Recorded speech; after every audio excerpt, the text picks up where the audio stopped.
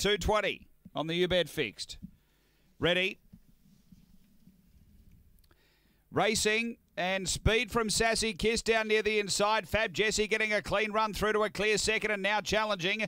A couple away, Chevy Tron, then Boohoo out deeper. Next is Boston Flyer, Kansas Lane. Sosi Bon and Victor Sara. But racing to the turn, Fab Jessie had the lead, was 3 in front over Chevy Tron. Then came Boohoo. Down the line, it's Fab Jessie. Fab Jessie first, second Chevy Tron, third home Boohoo, then Boston Flyer. Next, Sassy Kiss from Victor Sara and Sosi Bon back toward the tail end. The run here, 22 and 33.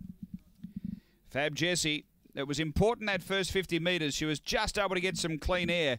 There was a bit of pressure around. She was able to poke up, hold her spot, and then take over.